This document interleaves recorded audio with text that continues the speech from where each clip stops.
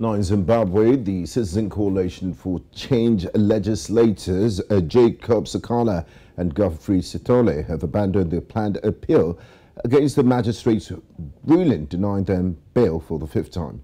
Two members of parliament who are facing charges of inciting public violence have now shifted their attention to the earlier plea to be given state papers in order to prepare for their trial. This is according to the attorney Jeremiah Bamu, who told the court that his clients were no longer interested in appealing Tuesday's ruling, which denied them bail. Bamu further indicated that although, in terms of the law, the state can give the defense papers 2 days before the trial, it was a short period to prepare.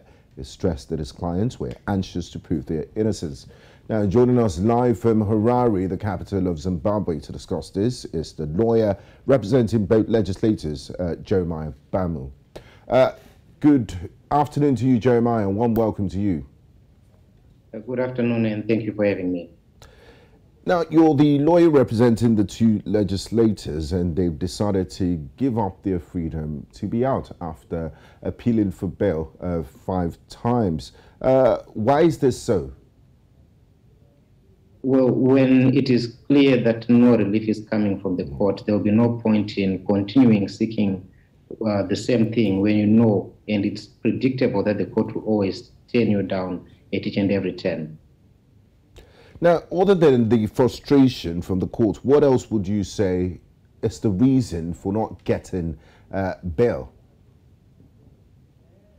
Well, the reasons that we are being given in court do not seem to be in consonance with the established facts on the ground. So we are no longer sure whether the reasons have any bearing on the law or they do not have a bearing on the law. Just taking, for example, the court is saying Job Sikala violated a bail condition by posting a video on social media which was inciting members of the public.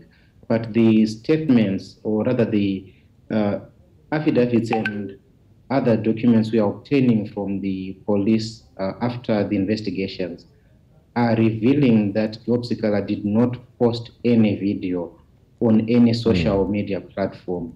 And despite placing this before the court still says he posted the video. So we no longer know where the court is getting this from, because the evidence that we've been given by the police, that we've tendered before the court, paint a completely different picture from what the court is saying. So we do not know where the court is finding its reasons for denying bail from. Now, what's the state of mind of your clients, Job Sikala and Godfrey Sitole, and are they optimistic that they can get justice when the case goes to trial? That can be our only hope, because then the court, possibly, having listened to the witnesses, will not find anything else to deny justice to them on, unless the court will proceed to create its own evidence against them.